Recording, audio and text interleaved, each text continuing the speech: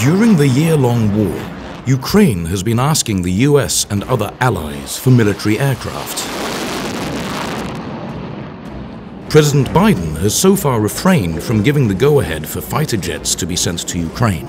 But a group of senators from the United States last month urged Defense Secretary Lloyd Austin to look into the possibility of doing so, arguing that Ukraine is at a critical juncture in the conflict and may need air power to win. Due to how well Western air defense systems work, the Russian Air Force hasn't been able to take control of the airspace over Ukraine yet, even though it has a big advantage in both numbers and capabilities over the Ukrainian Air Force, which uses mostly Soviet-era planes.